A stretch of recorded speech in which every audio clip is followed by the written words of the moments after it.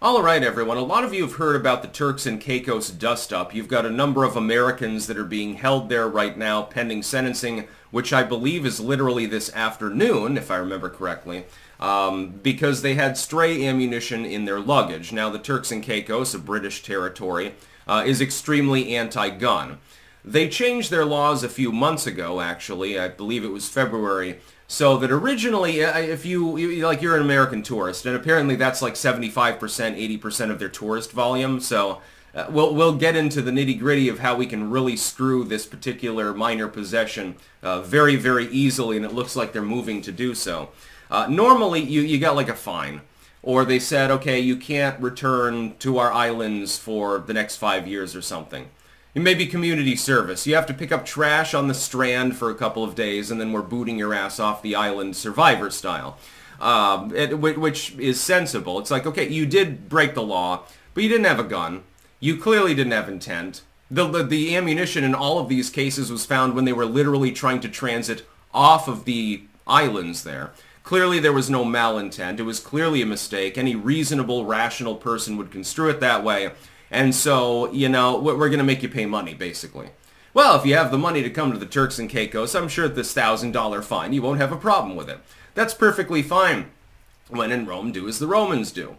But they changed their sentencing guidelines again earlier this year, where they have now a mandatory minimum sentencing guideline of like 10 years. So you brought 122 round to the Turks and Caicos. Again, no firearm. You can't use it for any meaningful purpose. You didn't use it for any meaningful purpose. You were literally attempting to leave their territory at the time you were found out, having done nothing legitimately wrong, but they think that it's a big problem. There's no malevolence. There's obviously no intent of a crime being committed or anything like that. And you might spend 10 years in a prison in a hot and humid tropical location. And you will unfortunately not be able to wander around on the beach when you're imprisoned there. I mean, under those circumstances, imprisonment in the Turks and Caicos would probably be pretty good. Oh my god, I get to sip pina coladas all day, and then at night I have to go back to the cell?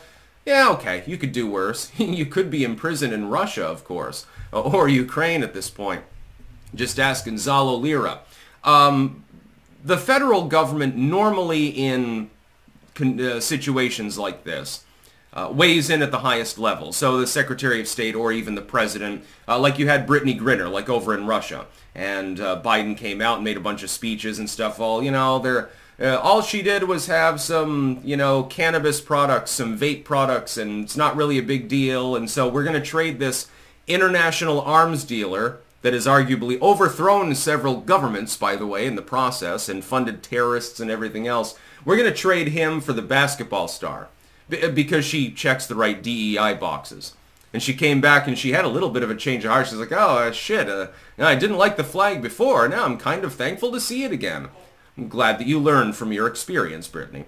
But normally you get some sort of diplomatic pushing. It's like, okay, these tourists, they're our citizens. They didn't really do anything wrong. Can you just release them? It doesn't need to be a diplomatic incident, you know, considering that your economy is completely reliant on our country and travel. Now, a couple of weeks ago, several governors got together to write a letter on behalf of the citizens of their states that are detained in the Turks and Caicos. I believe it was Youngkin in Virginia, Oklahoma, and I think the third was Pennsylvania, if I remember correctly.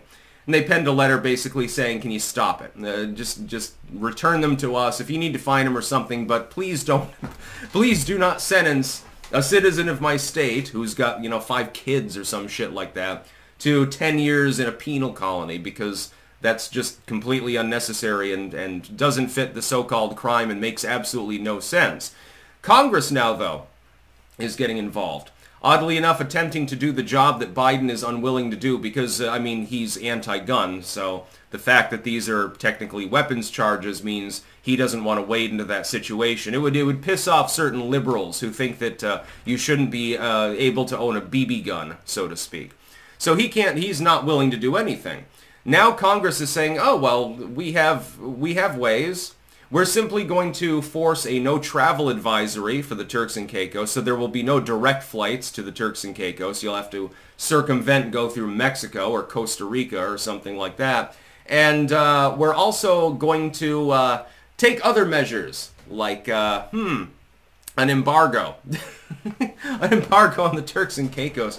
Or something to that effect. A no-travel advisory in coordination with a separate bill to try to prevent travelers' insurance from being issued to people that intend to go there as their destination would effectively kill the economy.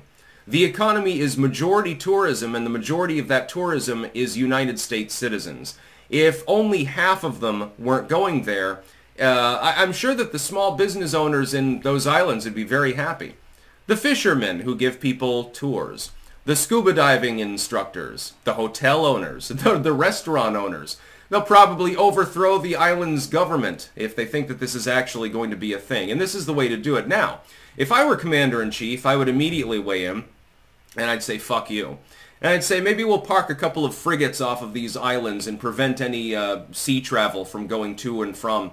Maybe we'll just, we won't just embargo you. We'll run a blockade on your islands until we get our citizens back. That's the real way to do it. Failing that, though, the economic side, it's sort of carrot and stick diplomacy, but it shouldn't, Congress and these governors shouldn't have to weigh in on the issue. The federal government should have already issued a strong statement condemning this action and saying, bring our citizens home. It makes me sad thinking that, you know, if I'm abroad, in the Netherlands or anywhere else, and I'm imprisoned on bullshit charges that wouldn't apply in the United States, and quite clearly they make absolutely no sense under our own legal system, I shouldn't have to rely on Phil Scott to write a letter. Certainly I don't want to rely on Congress. Hell, I'd rather rely on Phil Scott at that point. No, the Secretary of State or some diplomat to that country or to the country that controls the territory, in the case of the Turks and Caicos, the UK, should be weighing in. Very publicly, by the way. We have the ability to strong-arm these smaller possessions and territories in the world through their governments. We have that ability because of the massively lopsided economic advantage that we have. Should we not be using that to ensure that our citizens can go and travel as they wish and not be harassed and abused? I think so. That's actually a proper usage of government authority. Diplomacy, that's the forte of the executive branch, but the executive branch is nowhere to be found. No, it's governors and random members of Congress. They're the ones that have to pick up the slack for an administration that doesn't know what it's doing. So the hope is, again, I believe the sentencing is today. My hope is that they find them and then they release them. And that no other American is stupid enough to go to the Turks and Caicos. We should be boycotting their little islands. And if you want to go, so go to Bermuda, go to the Bahamas or the Florida Keys or something like that. You know, the U.S. does have a number of tropical possessions. Puerto Rico, Hawaii, all of these, Guam, all of these, Samoa, all of these wonderful possessions that we have that are so lovely. I'd love to visit them all. I definitely want to see Samoa sometime. It looks pretty cool. And Puerto Rico is definitely on my bucket list. I'm going to go to your fucking possession. Yeah, I left 19 milli in the bag accidentally. And so now I've spent 10 years in prison despite the fact that I was jailed while I was attempting to leave your country. Doesn't make any goddamn sense at all, actually, when you think about it. That's about all. Peace out.